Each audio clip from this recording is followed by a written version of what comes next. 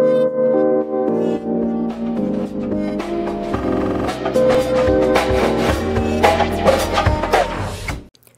what's going on, guys? It's Nick from Nick's Crypto Investments, and welcome back to yet another video. Today's video is going to be on Heroes and Villains, which is a spin-off of the Wolf game, play-to-earn game, NFT game, but with a slight twist. They've added a sell and buy tax, and they're also going to be transitioning into a Titano fork. So we're going to take a look, break down the tokenomics, read over the white paper, kind of get you an overall idea of what this project is. If you haven't seen James Pelton's video, he actually spoke with the CEO, Joker. He's a really nice dude, so I recommend you go and watch that AMA. It's about, I think, 45 minutes to an hour long, but it's a great listen. I recommend that you definitely go and check that out. Without further ado, let's jump right into it. I'm sorry, I'm a little bit all over the place. If you guys can't hear it in my voice, I'm a little bit on the congested side, the allergies and the weather change here where I am. You know, you kind of get sick a little bit quicker where I am, and I unfortunately have caught that bug. So I'm a little bit out of it, but I'll be fine. I wanted to bring this video to you guys and need to get out. This project is coming. It is not launched as of right now, so you can still get in early. I'm trying to bring this content early for you. But if you haven't subscribed yet, make sure you go down below, hit that subscribe button, hit the like button. It really helps with the YouTube algorithm. And also hit that notification bell so you can stay up to date on all of my latest videos. With all of that said, we're just going to take a quick look over the website, which the artwork on here is absolutely fantastic. It gives me very good comic book vibes, and I love comic books, so that's amazing. There's 5% villains and 95% hero NFTs. We're going to go over everything, but the roadmap is start with the hero and villains fight for the world token, which is the native token. Level up using world and buy NFT boost to earn more world. So pretty much you're going to be earning world.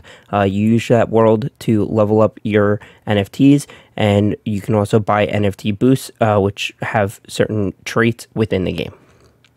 Stage 3, you want to save up your world, 2 million world, and you can get Excalibur and earn forever, so that's awesome.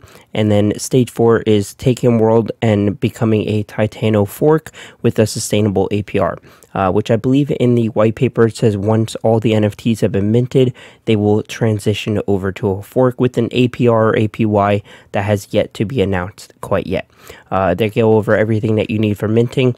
The minting is pretty much everything that is the same from the Wolf game. It's random. 5% is villains, 95% are heroes. So there's not much of a difference there other than a buy tax and a sell tax. So we're going to jump on over here to the white paper. This white paper is very to the point, and I like that. I don't like white papers that kind of just hopscotch over questions and answers. I don't like that at all. I think this white paper does a phenomenal job. Everything was hand-drawn. All of these NFTs were hand-drawn. It took 2 weeks to get perfect. It is a Wolf game, but it's quick to innovate within the NFT space, enabling users to be able to get an intuitive feel for staking as a play-to-earn game. Without the success of these projects, heroes and villains wouldn't have been found. It's 100% true. We've seen a lot of spin-offs of Wolf game with a lot of different tokenomics, right? And a lot of different game theories going on. So this is just another iteration of that. So we're going to see how that comes out. I know there's a lot of you out there that really enjoy these, and I know there's a lot of you out there that don't really enjoy these. So let me know down below, but I personally try to bring a mix of everything. Right now it's kind of auto stakers and nodes, so I figured I'd throw a little bit of play to earn and auto staker, auto compounding in the mix as well. They wanted to bring trust to the community of DeFi and enable newbies or expert investors the ability to play a game where their money is working for them. However, ROI is based on intuition, whereby many factors will have influenced how much world and NFTs generate. This will be adaptable through the use of our additional NFTs, each utilizing the world token to be spent, and will provide additional abilities to the user's team. So there's going to be different NFT boosts. They also have a 13% buy tax and 18% sell tax on the world token. This helps with game theory. It also keeps the inflation down and helps the world token become stable. Key factor within this game is the transition to a Titano fork. We are aware that DeFi is ever changing. This ensures we are always focusing on the continuous innovation of our project, right? So a lot of projects, they start with something and then they go on to something. I like that their entire roadmap is laid out from the beginning. Well, I'm sure they have ideas after Titano fork, but that is really far down the road. And I think that what they're focused on is having a successful play-to-earn game that transitions into a Titano fork, rewards those that really believe in the project, but will also reward those new investors, because Titano forks, as you know, typically, even if you get in right from the get-go or a week later, you usually make out pretty well if it's a pretty solid project with a good team. So, and a good community. So if they can build a good community and a lot of solid investors, then make the transition, that will be optimal and solid. They also want to come out and provide an overall sustainable passive income project for investors with a stable APY, but that has not been determined as of right now. And they want to do this organically and sustainably, which I pretty much just covered. Heroes and Villains summary for lazy villains. So pretty much World allows the purchase of Gem 1 NFTs and can be used to upgrade heroes or to purchase NFTs to boost attributes of your heroes or villains. Potion NFTs will delay leveling down for 2 days. So pretty much there's a leveling down attribute where if you are not active enough, your character will actually level down, which will help with that inflation. It's almost like a deflationary mechanism. But you can also use your world token to not only buy new NFTs, but you can use it to upgrade your heroes, or you can purchase NFTs to boost attributes. This method rewards active players as they compound and grow their team to the most success. The end goal is to get Excalibur, which costs 2 million world, but choose your purchase carefully, as world will be token utilized in our phase 2 Titano fork, allowing earning potentially forever. So pretty much you can either have 2 million world token and buy Excalibur, which who knows what's going to go on with that, or you can save those 2 million tokens and have 2 million world tokens when Titano fork comes out. So you kind of need to weigh your options. I think this is going to be a decision that needs to be determined later on. See if the Titano fork is happening, if there's any errors, etc., etc. Remember, there will only ever be 2,000 villains and 22,000 heroes. That's 24,000 NFTs. That is it. And then they will go to an auto-compounding rebase token every 30 minutes, which is a Titano fork. You can mint Gen 0 NFTs and wait for the world to be created. Stake your heroes and villains to earn world. Mint/buy Gen 1 NFTs and upgrade their levels using world. NFTs will be minted with world through adaptive pricing, where the amount of world needed to mint fluctuates in contrast with their demand. So I think that's really cool that the prices will fluctuate. It should help with keeping inflation stable. As many heroes and villains are minted, NFTs such as potions and power-ups will become available, making the game more competitive. Excalibur will be released for heroes and villains holding 2 million world to earn royalties per NFT sold. So I don't really see Excalibur, honestly, being that important.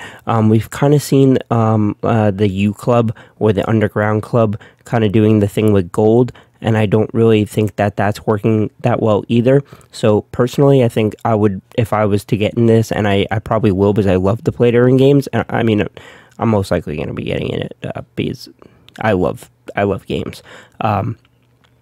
And I've had a pretty good, I've gotten all of my ROI back from the Underground Club and from Police and Thief. So I've had no bad interactions with play-to-earn game. So I'll probably try to do my same strategy of just leveling up to a certain amount and then getting my ROI out. But that's for another video, but I would probably save up my world tokens for the Titano fork so that I'm pretty much like a whale when it comes out. But that's not financial advice. Make sure you do your own research. I'm not a CPA, okay? This is for entertainment purposes only. I'm just telling you what I would do. Minting heroes, you have a 95% chance to get heroes, and they will start at level 0. You pretty much stake the hero, and you'll get world. Once a hero reaches level 100, which seems to be the level cap, you will have access to a private channel. Level 0 fighters earn 500 world per day, and will earn 1,000 world per additional level.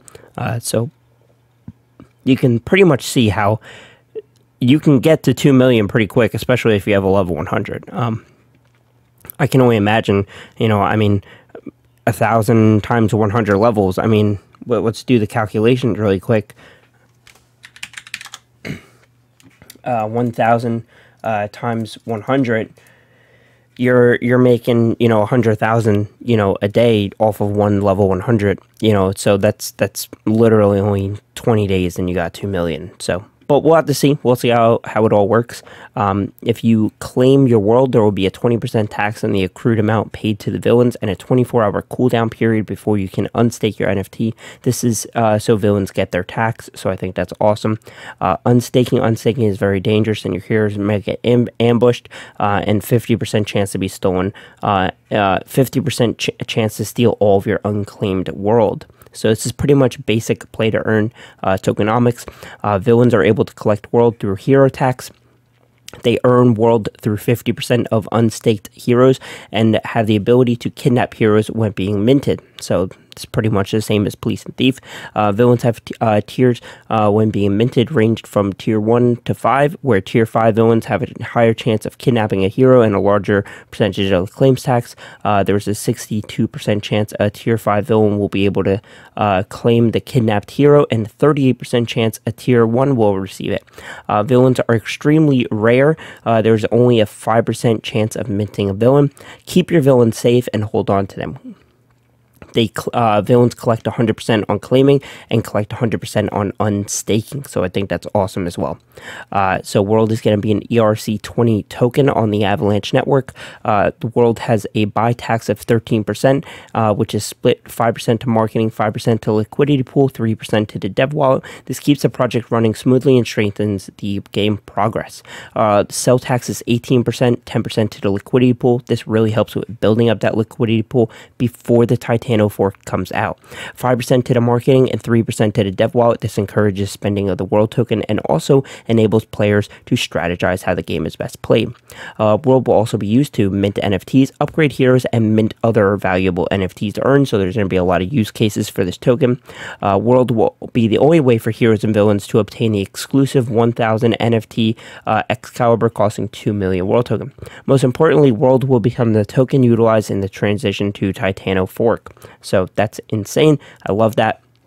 Remember, there's a 3% tax upon buys and sells for the dev wallet, but that helps with development and furthering innovation. Marketing funds will be earned at a constant rate, which will allow for the project to gain a positive brand image throughout the DeFi space.